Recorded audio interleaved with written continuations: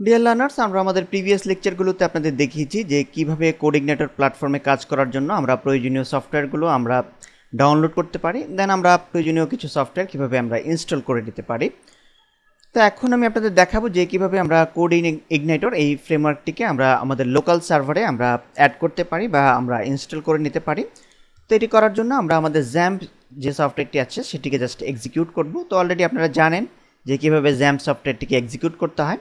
তো আমরা এখন এখান থেকে জাস্ট অ্যাপাচি স্টার্ট করে নেব এবং মাইস্কেল যেটি আছে সেটিকে আমরা জাস্ট স্টার্ট করে নিচ্ছি।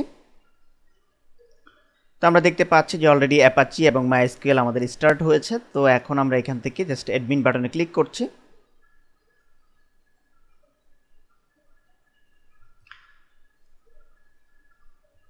তো আমরা দেখতে পাচ্ছি যে আমাদের অ্যাপাচি মাইস্কেল ঠিকমতো এক্সিকিউট হয়েছে এবং আমাদের xamp-এর ইন্টারফেসটি অলরেডি চলে এসেছে।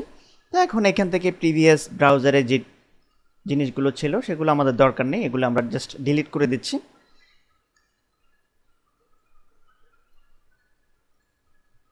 আমরা এগুলোকে ডিলিট করে দিলাম। তো এখন আমাদের যে কাজটি করতে হবে, আমাদের কোডইগনাইটরকে আমাদের লোকাল সার্ভারে আমাদের অ্যাড করতে হবে, অর্থাৎ কোডইগনাইটরকে আমরা ইনস্টল করব। তো এটি করার জন্য আমরা আমাদের সোর্স ফোল্ডারে চলে যাচ্ছি, অর্থাৎ সোর্স ফোল্ডারে আমরা কিন্তু অলরেডি ডাউনলোড করে রেখেছি। আমরা আমাদের প্রিভিয়াস লেকচারে আপনাদের দেখিয়েছি যে কীভাবে কোডইগনাইটর ডাউনলোড করতে হয় তার রুট সাইট থেকে। তো এখন আমরা কোডইগনাইটর 2.2 এটিকে জিপ অবস্থায় আছে, এটিকে আমরা এক্সট্রাক্ট করে নিচ্ছি বা আনজিপ করে নিচ্ছি। তো আমরা দেখতে পাচ্ছি যে কোডইগনাইটর 2.2 আনজিপ হয়েছে। তো এখন আমরা এটিকে যে কাজটি করব, আমরা জাস্ট এটি থেকে জাস্ট এটি ওপেন করলাম। কোডইগনাইটর 2.2 এখানে বেশ কিছু ফাইল এবং ফোল্ডার রয়েছে। তো এই সকল ফাইলগুলোকে আমরা জাস্ট এখান থেকে Ctrl+A কি প্রেস করে আমরা জাস্ট কপি করে নিচ্ছি। কপি করে এখন আমরা চলে যাব আমাদের রুট ফোল্ডারে, অর্থাৎ আমাদের htdocs যে ফোল্ডার রয়েছে, আমাদের xamp আমরা যে ড্রাইভে ইনস্টল করেছি সেই ড্রাইভে xamp-এ চলে যাব। আমি একটু দেখাচ্ছি। আমরা xamp ডি ড্রাইভে ইনস্টল করেছি, আপনারা সি ড্রাইভে ইনস্টল করলে সি ড্রাইভে যাবেন, দেন xamp-এ ক্লিক করলে এই ধরনের ফাইলগুলো আপনারা পাবেন, এই ধরনের ফোল্ডার পাবেন। দেন এখন এখান থেকে htdocs এই ফোল্ডারটি আপনারা জাস্ট ওপেন করবেন। দেন এখন এখান থেকে আমরা যে কাজটি করব, আমরা এখানে একটি নিউ ফোল্ডার আমরা ক্রিয়েট করে নিচ্ছি। একটি নিউ ফোল্ডার আমি এখানে এটির নাম দিচ্ছি রাসেল আন্ডারস্কোর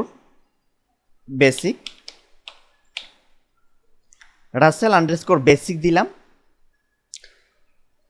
দেন এই নামে আমি ফোল্ডারটি ক্রিয়েট করেছি রাসেল আন্ডারস্কোর বেসিক, এই ফোল্ডারটি আমি ওপেন করলাম। দেন এখন এখানে আমি পেস্ট করে দিচ্ছি সমস্ত ফাইল এবং ফোল্ডারগুলোকে, যেগুলো আমরা কপি করেছিলাম আমাদের কোডইগনাইটর 2.2 ফোল্ডার থেকে। আপনাদের নিশ্চয়ই খেয়াল আছে আমরা কোডইগনাইটর 2.2 এটি হচ্ছে এর ফোল্ডার। আমরা সোর্স সফটওয়্যারে কোডইগনাইটর 2.2 এখান থেকে সমস্ত ফাইল এবং ফোল্ডারগুলো আমরা জাস্ট কপি করে আমরা পেস্ট করে দিলাম। কোথায় আমরা পেস্ট করে দিয়েছি, আমাদের রাসেল বেসিক যে ফোল্ডারটি আমরা ক্রিয়েট করেছি সেই ফোল্ডারে আমরা পেস্ট করে দিয়েছি। তো আশা করি এতটুকু আপনারা বুঝতে পেরেছেন। তো এখন আমরা যে কাজটি করব, আমরা আমাদের ব্রাউজারটি ওপেন করছি। দেন এখন আমরা এটিকে এক্সিকিউট করব, অর্থাৎ ফোল্ডারটির নেম আমাদের খেয়াল রাখতে হবে ঠিকমতো, রাসেল আন্ডারস্কোর বেসিক। তো এখন আমরা জাস্ট এখানে লিখে দেব local host Rasel underscore basic. দেখে আমরা যদি এন্টার কি প্রেস করি, আমরা কিন্তু দেখতে পাচ্ছি অলরেডি আমাদের সামনে কোডইগনাইটর যে ফ্রন্ট পেজটি আছে সেটি কিন্তু লোড হয়ে গিয়েছে। তো এটি হচ্ছে কোডইগনাইটরের ডিফল্ট ফ্রন্ট পেজ। তো এটি কিন্তু আমাদের সামনে সাকসেসফুলভাবে আমরা হাইলাইটেড করতে সক্ষম হয়েছি।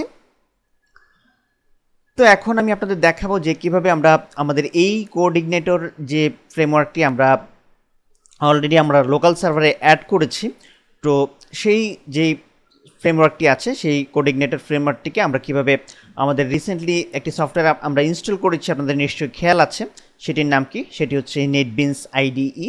তো এই সফটওয়্যারটি আমরা এখন এক্সিকিউট করব এবং এখানে আমরা এই নেটবিনস IDE প্ল্যাটফর্মে এটিকে জাস্ট আমরা অ্যাড করব। আমাদের কোডইগনাইটরে আমরা যে প্রজেক্টটি এখন ক্রিয়েট করছি রাসেল বেসিক নামে, এই ফোল্ডারটিকে আমরা জাস্ট অ্যাড করব আমাদের নেটবিনস IDE 8.0 এই প্ল্যাটফর্মে। তো এটি লোড হতে আমাদের একটু সময় নেবে, আমাদের একটু ধৈর্য সহকারে ওয়েট করতে হবে।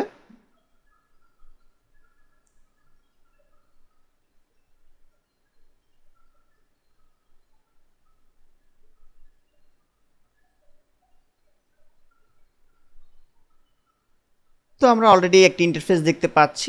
আমরা দেখতে পাচ্ছি যে অলরেডি নেটবিনস আইডির যে ফ্রন্ট পেজ সেটি কিন্তু অলরেডি লোড হয়েছে।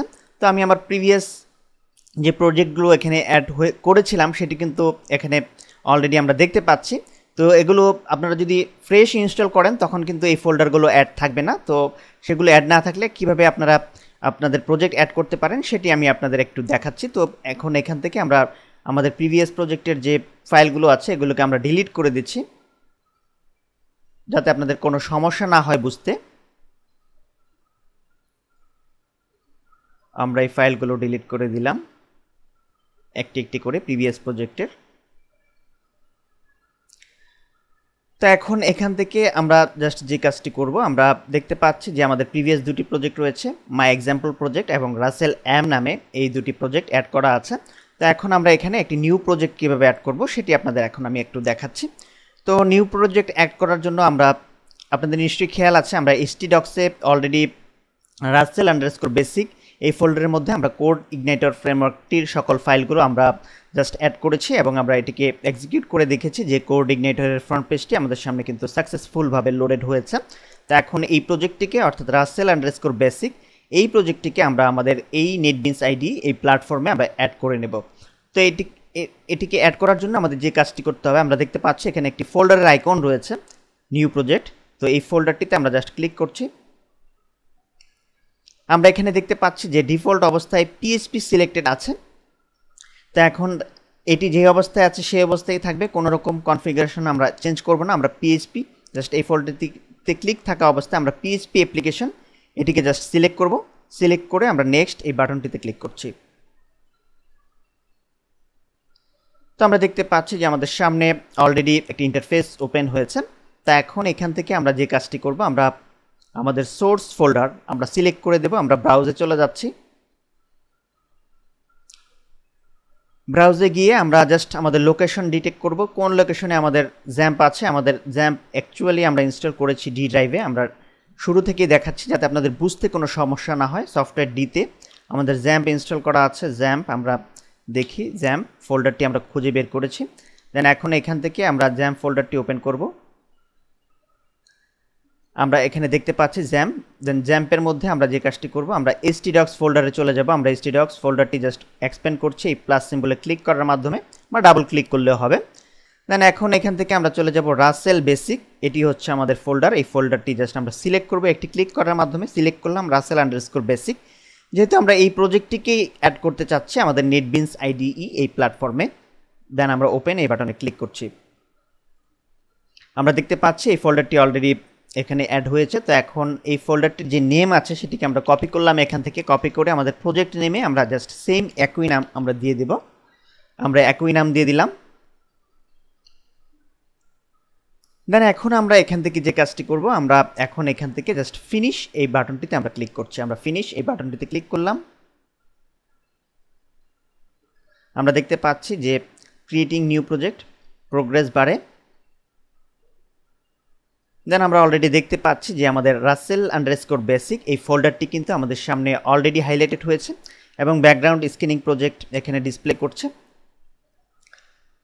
আমরা রাসেল আন্ডারস্কোর বেসিক এটিকে সিলেক্ট করি। আমরা অলরেডি সিলেক্ট করলাম। আমরা দেখতে পাচ্ছি ব্যাকগ্রাউন্ড স্ক্যান করছে, 50% প্রোগ্রেস হয়েছে। একটু সময় লাগবে প্রোগ্রেস হতে, তো আমরা একটু ওয়েট করছি।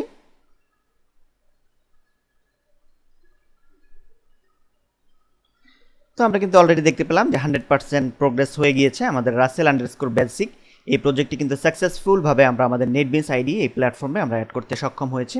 তো আমরা এটিকে এক্সপ্যান্ড করি।